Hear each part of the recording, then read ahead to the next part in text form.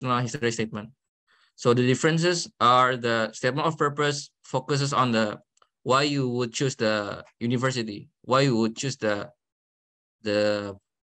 research topic, why would you choose the department. But the personal history statement is more about your background, your family, your how you value life, what success means to you, what failures, how do you overcome your failure, things like that.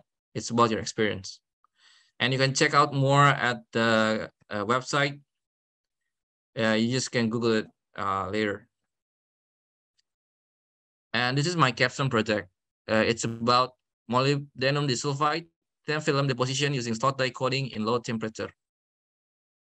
So MOS2 itself is a transition metal for semiconductor. But then there's many application of the MOS2, like battery, like supercapacitor, fuel cell, or solar panel, and other things. My focus is not on the MOS2 synthesis, but more of making it available for a scale-up industry. So as you can see in the middle part, that's the schematic of slot die coating. If you know like a paper printer, it's basically the same thing. Instead of ink, they release a semiconductor thin film on a substrate. And also, I happen to be given a task, which is to simulate the slot die coding using a console simulation. So at the simulation, I could know like what is the right property of the ink of the solution, so that I can achieve the thin film, uniform thin film on the substrate. And about the MOS2 material itself, I think Evan could explain it better than me. So yeah, I'll give it to Evan later. And then, how about the scholarship? I got a LPDP scholarship last year, and basically I just copy the requirement here from the website. But what I want to highlight is that you can get the scholarship with or without the letter of acceptance. So basically, at some point when you want to go to the graduate school, you need a letter of acceptance from the university. But then LPDP doesn't need one. If you don't have the letter of acceptance, it's okay. You can apply for the LPDP. If you do have a letter of acceptance, it will help you even more in LPDP. But the thing is, you have to know like where is your level at. Like if you're close to the LPDP admission application, so you better get that first. But if you have the university admission in front of you, get it first before the LPDP. So let's see like where's your status at and which of the admission come first. Yeah, so then also I need to highlight about LPDP is because it's from a government scholarship. It's from the Ministry of Finance, and it's from the people tax of Indonesian people tax payer. So you need to go back after you finish your program at the university abroad. So I think that's something that we need to be aware of. Yeah. But then there's if you got a internship after the program, you could also do the internship, but you have to ask for permission first to the LPDP or the government. So it's still be allowed if you want to get extra experience after the program. So yeah, if you want to consider LPDP, I think it's a very, very generous scholarship. So yeah, I think you can ask more thing about my experience later on in the Q&A session. But here's the thing that I want to share to you, like want to highlight. Is first is to practice your English skills. Like even though like you don't go to university, I think English skill is very needed in nowadays, like in industry and everything. Like yeah, if you go to the you don't want to go to the US or the UK, you still need English skills to communicate with other people. And also next part is to know what you like and dislike. It is a very, very important thing if you want to go uh, to master degree or like doctoral, because you're gonna commit your time to it, and you have to know like if your undergrad was like a mechanical engineering student but you don't like it, so then don't pursue a degree continuing mechanical engineering, but instead do another thing that you like. For me, I like material science, so I'll continue doing it as a master degree. Yeah, and yeah, so what I want to highlight is, yeah, you have to know what you like or what you dislike about life. You have to know yourself, and also have the courage to try. So yeah, don't be afraid of applying to a top university, because it will be worth it. I mean, like you get the network, you get the experience. You have uh, uh, don't be afraid of the title of, oh, it's a top university. I'm afraid that I wouldn't be accepted. Don't be like that. Just apply. You'll never regret it. And also do a thorough research on your next step. Be develop your strategy. Like if you know what you like, you know, you seems like you know the next university you want to come. Do research on the university. Do the research on the group research on professor, on the coursework, on the topic, so you know that it is the right match for you, and also that you can prepare more. Like, oh, they need a battery knowledge, so you could prepare it beforehand and have a better acceptance rate to that research group. And also the last part is your network is your net worth. So be sincere and kind. What I mean by this is, eventually, if you want to go abroad, you need recommendations letter. And if you could make a great network and they want to make a recommendation, it's a good thing, because they see the admission department from the university would see like who's recommending you to be a graduate student. Is it like someone powerful in the university? Is it your advisor? Are you close to someone who's experienced enough in the academic world? Things like that. But don't forget to be sincere, and don't just take advantage of people. It's kind of mean. So yeah, be sincere and kind in networking. I guess that's all from me, and I'm welcome to you all if you have any questions. So, thank you. Okay, thank you, Mr. Andika. Such insightful information for us to gain our scholarship in a broad study abroad. And we know that Mr. Andika is Master of Engineering in Material Science in the University of California, and also get LPDP scholarship, which is a prestigious scholarship in Indonesia.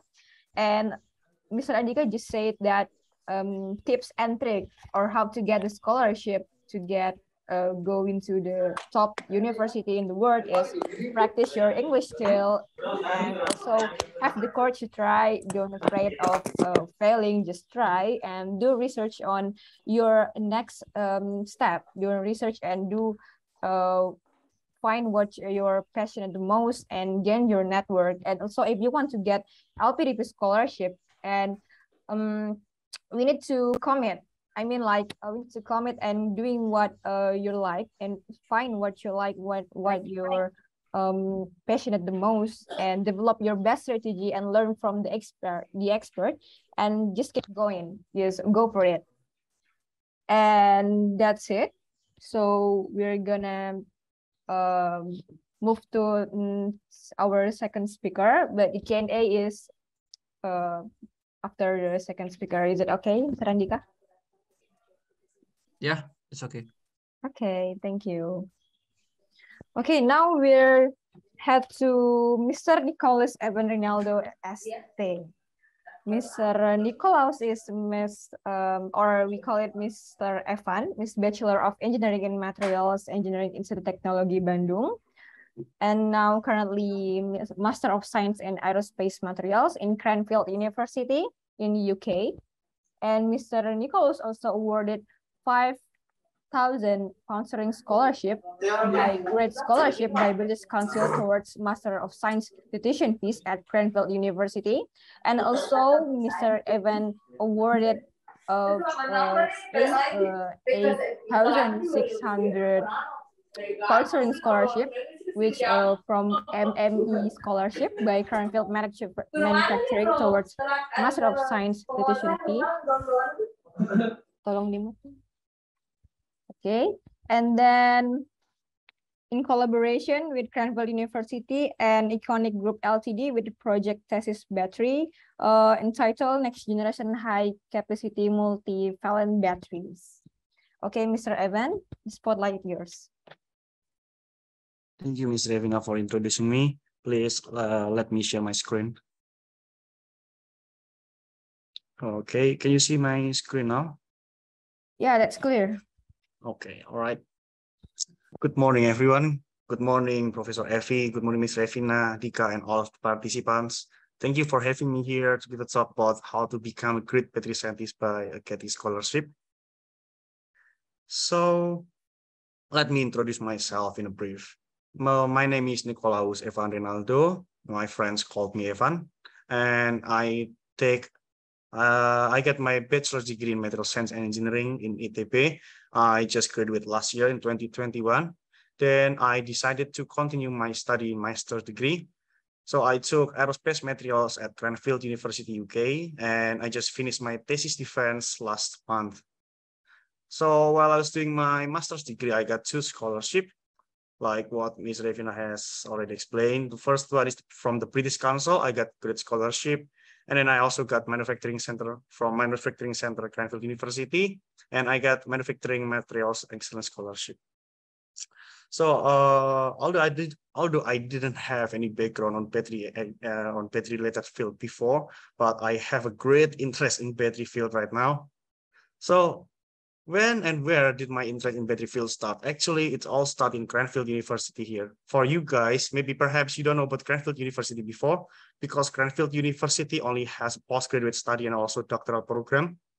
But however, Cranfield University is top 50 in the world for engineering, mechanical, and aeronautical manufacturing, and also number 5 in the UK for engineering, mechanical, and aeronautical, and also manufacturing based on QS World Rank. And actually, Cranfield University is very special in aircraft research because they have their own taxi runway, they have their own aircraft, Boeing 737, SAAB 340, they have their own air service as well. So they are very special in the aerospace area. So let me tell you a bit funny story. At the time, I was so fascinated to get research in the aerospace area because at the time I look at Boeing 787 that is composed 80% of the composite, and it just get me interested to get research in the composites things. So that's why I chose Cranfield University for my master's. So in Cranfield University at the time, my study was divided into 3 parts. The first one is 4 months of lectures. In these lectures, but I still remember one of the lectures taught me about the future, the future of electric propulsion plane. because the current state of art of technology cannot support the flight with carrying passengers only for short haul flight. It cannot support the aircraft. But however, for a comparison, let's say Boeing 747, with carrying 333 passengers only consumes a fuel of 60 tons for a flight of 5,000 kilometers. So it's clear that we need an excellent performance battery, and the battery is strongly needed to support electric aircraft. And nowadays, people are talking about an electric vehicle as well. So battery will support every aspect of our life. It's really, really clear. So to help the world to combat carbon emission, to accelerate the transition to be a green energy world, we need to have better support of the battery. That's my main drive to get research in battery field. So in fourth format of lectures, I changed my interest from doing of composites to really completely jump into battery field. And after I finished this format of lectures, there was a 4 months of group project. So it was a moment when I need to decide what kind of project that I will do. So in those 4 months of group project, I chose a project related to battery field that was being sponsored by a company called Econic in the UK. So I got real problems that was brought by the company, and he taught me and what was his request, and I need to do the research based on what's the main problem in the industries right now. And after I did my 4 months of group project, I also continue my project with the Econic. So I brought my previous research to be my thesis as well, and changed from doing about electrolyte, and then I did about, for my thesis, I did about cathode side. So my main aim was accelerating the transition towards zero carbon world. That's my main goal, to be involved in this battery. But by having this big aim, there are a lot of numerous opportunities that is open for us. For example, because I studied in the UK, so I know some startups companies that's concentrating on the battery technologies, like Britishvolt, Econic, Faradion. They are based in the UK. Freyr, Beyonder, Morrow, they are based in Norway. Northvolt, they are based in Sweden. Leidenjar, they are based in Netherlands. And all of them are was established in 2018. And with plenty of opportunities to work in this company as well. So there are a lot of funded PhD opportunities open for us too. And I would say that I'm not experts at the battery related field, because I just jumped into this area for the last 8 months. And I will tell you about my research, a bit of my research. So for my group project, I studied about solid state electrolyte for battery beyond lithium ion. You can see the right-hand side of your screen, the top part. I took it from the papers that I cited, because I'm really sorry. I cannot show you the real pictures of my research, because I was because I already signed the non-disclosure agreement with the company. But generally speaking, this is the solid state electrolyte that I made. It looks like that. And for the second part, for my thesis, I did a high capacity cathode for battery beyond lithium ion. And at your right hand side of your screen, you can see as well a black sheet. It made of TMDC materials, which is synthesized by physical vapor deposition. And the aim for this project was making a vertically aligned structures for the cathode part of batteries beyond lithium ion. So I would say that if you have decided to jump into battery field, and also maybe you are now in the contemplating state to take a battery research things, that I will show you one example if you want to have a full-time job in this battery related field. I would say that this is on the example. You don't have to follow this, but this is based on my experience. So I will say this is the first example I got it from Northvolt website. One skills and requirements is we believe that you have a master's and PhD degree in engineering. And you also need to have 2 or more years of experience within the cathode materials. So it's clear that having a master's or even PhD degree will be so beneficial for this area.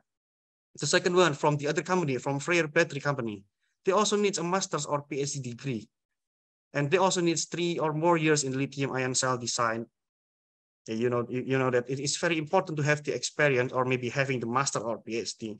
The third one, company called Dyson. You know what Dyson is, right? And they also need a master's in engineering or physical science, like those sort of things. And also it requires you to have a minimum 5 years of experience. So it's a long period of experience, I know. And even because there are lots of startup companies, they also in a race with other companies to develop a good performance of the batteries. So they also open vacant positions like for industrial PhD, like this. I got it from Beyonder in a company in Norway. So having a master or PhD degree in this related area is very beneficial for your future career, I would say. So if you have decided to take this path, if you want to take a full-time job, maybe you want to start preparing from now, because like having a 3 years or more experience or having 5 years or more experience is a long period of time. The earlier you start, it's better. So if you are maybe just graduate or maybe want to take a job, want to have a job in the battery related field, you can start with doing an internship research assistant. This is the example. I got it from my friend. He is now studying in KAIST with a full scholarship as well. When he did his internship, he did in LIPI, and he was doing a project about an RGO-based anode for high energy density lithium-ion battery. You can start your project by doing an internship in a company, or maybe being a research assistant in the lab, or maybe doing an internship in NBRI as well. I got it from the NBRI website. And after you have enough experience, hands-on experience in the lab, maybe you also want to do masters, because right now many companies requires masters for you to get a full-time job. These are the examples of the master study that you can do. Actually, there are some universities that open MSc course in the battery-related field. I give some examples in Southampton, in Uppsala, in Beirut, in Germany, from DAAD, and even a combination from 2 universities. So you can graduate from 2 universities by like the link in number 5. And also in several countries, you need to do the research about the lab despite of the university, like the South Korea. I get this information from my friend who is studying in South Korea. And he said, if you want to do a master in South Korea, you need to do the research about the lab first. And he gave me this website, phdkim.net, and you can see the review about the lab, whether they are opening for new positions, whether they have a vacant positions for right now, and what do they need. You can open it from this link. And if you have a great desire to pursue a PhD, there are also plenty of PhD opportunities out there. You can find it by these 2 links. These 2 links usually the link that we use there. And you can see there are great batteries PhD opportunities out there that is fully funded. You can be well paid. It's very sufficient fun as well. It's very interesting, to be honest. So if you have decided to jump into this battery-related field, you need to define your motivation first for taking a master's study, because it will take the longest time for you to contemplate what is your motivation for taking a master's study, whether you want to be a great doctor in the battery field, you want to be a great battery scientist, whether you want to be an industrial professionals working for a company, whether you want to be a faculty member that also prioritize novelty, or maybe you want to help the world combat carbon emission. Because I really have a friend, she is really into battling the carbon emission, and she loves also sustainability, and that's the reason, that's the main drive, that why she wants to develop the battery by herself. So she took a PhD program because she has a great desire to help the world combat the carbon emissions. It's funny, but it's real. So if you guys have already decided that you want to pursue a master's, so first tips that I can give you guys is find out what you want to achieve. You need to have a great motivation, and you need to find out what you want to achieve in the future. Why I say this? Because you need to have an exact and personal reasons. You need to have aim on something, and you at least you have a plan what to do in the future. Like based on my experience, there are several universities that perform really, really well at producing a great scientist. For example, by preparing you to publish several papers as well.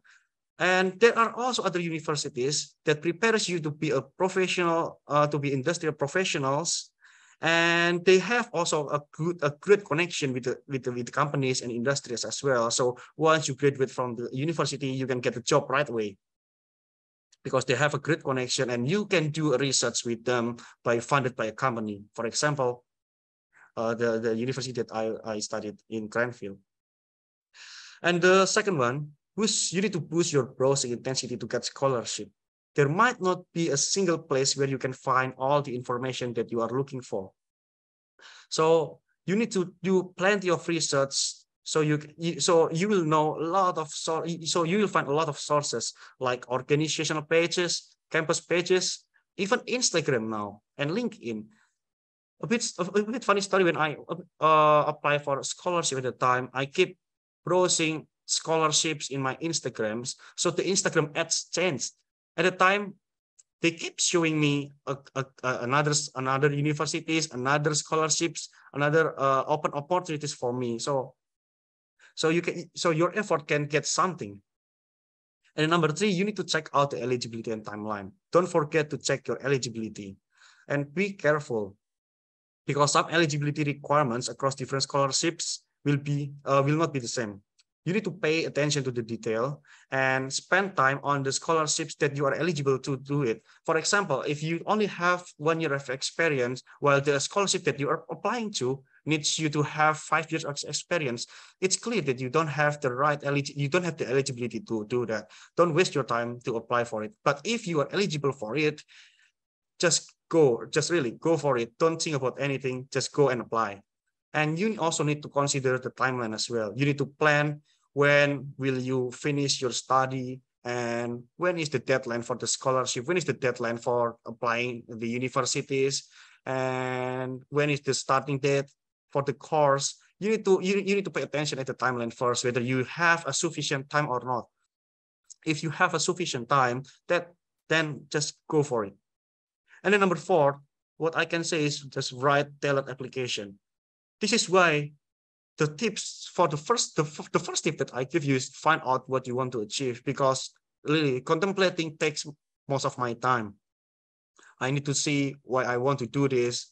And I need to see what's my future plan, why this scholarship can help me a lot in the future. So you can write a tailored application, because if you make a real effort to understand, the result will come at the end. And then number 5 is, And number 5, you might want to have a proofreaders. Maybe it comes from your friends or your supervisors, because I often experience this when I didn't realize about my fault. Then my friends told me, you cannot do it. Maybe having a proofreader from your friends or your supervisor will tell you which one that you can improve. Even though you have already felt like, oh, my justification letter is perfect, nothing can be changed. Sometimes your friend and your supervisor can find a little bit failure, a little bit fault, and a little bit part that you can improve, so it can make your application better. I would say that you need to find maybe 3 friends and 1 supervisors to get a good justification letter for your application. And number 6, really, just go for it. If you are eligible, if you have sufficient time, if you have already made the application, just go for it. Don't think about anything else. Because when I learned the possibility of being a great scholar, I thought there was a very small chance that I would get it. But I decided, like, if I didn't try, how would I know? The why not was my main driver. I know that it's normal to think that there are many people who are more deserving of certain opportunities and certain awards, but you might be surprised, really. So just go for it. And number 6, if you are now a student in the 5th or 6th semester, or even a fresh graduates, this is the right time. This is the perfect time to decide your future career path. You need to get prepared and get ready and focus on what you want, because the experience that you are doing now can support your scholarship application by doing related lab work, and you can even start your certification letter with this sort of story. So the more experience you get in the 5th, while you are being undergrad student, or even you are a fresh grad, you can do an internship, you can do being a research assistant after you graduate. It will help a lot in your scholarship application. And one thing that I want to say is there are plenty of scholarships out there. Believe me, there are plenty of scholarships out there. The common ones that perhaps we all know, maybe Chevening, Fulbright, Global Korea Scholarship, Australia World Scholarship, what else? Swedish Institute Scholarship, and sort of scholarship that is very famous. But well, there are plenty of scholarships out there that we don't know. What I want to say, these are the evidence that show several scholarships that are not common for us. Those are my friends. Those are my undergraduate friends, my classmates. You can see 2017, and they got a different scholarship. One of my friends got Hyundai Motor Chung Mong Ko, Kaus Fellowship, scholarship from Politecnico Milan, Invest Your Talent Italy. There's are plenty of scholarship out there that might wait for you to apply for. You just need to browse. You just need to increase it. Just need to push your browsing intensity to get to know what kind of scholarship is open now, and you might be eligible to apply for it. Really, just go for it. And based on my experience from Instagram, really, they just change their Instagram ads.